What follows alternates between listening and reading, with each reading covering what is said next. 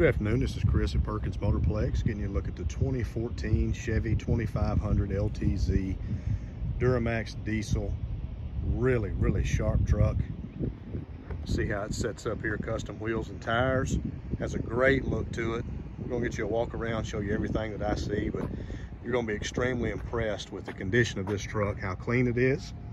We're gonna start here with the front bumper, grille and hood. Really clean, as you can see. Hood is super clean, no dents, dings, just a very few. If I get up really close, you might see a couple of tiny just touch-up spots. Certainly nothing out of the ordinary, again, and they're very few and far between.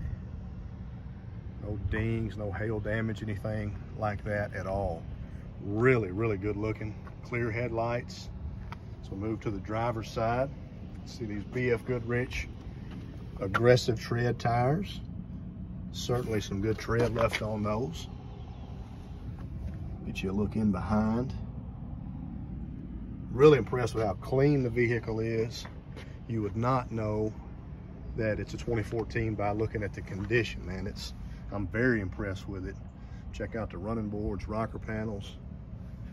Both doors here on the driver's side, super clean. As you can see from the video, and also the reflection of the lines from the parking lot there. Again, any little door ding or any issue is going to show up in that reflection, but I certainly want to get you a couple of different angles and just show you how beautiful the lines are. Cab corners, top and bottom, great shape.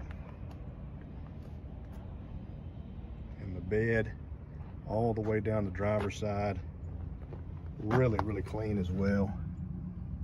Again, get you a look there underneath. We'll move to the back bumper, tailgate, super clean. Got the tow hitch here. One little ding you can see in the reflection there, as I mentioned, of that line in the parking lot. It is not very deep. It's actually quite shallow, but there is a little ding right there I wanted to point out to you. Tailgate is super clean. Bed cover in great shape. No rips, tears, holes, anything there. If we move to the passenger side, you'll see more of the same condition along the bed. Just no issues. Again, I mentioned to you the condition would speak for itself, and you're seeing that here. Running boards, rocker panels, both passenger side doors, excellent condition. Again, get you a better look underneath the truck here. Again, on 2014, there's just a tiny amount of surface rust there, certainly to be expected. Not at all out of the ordinary, but no rust issues, as you can see.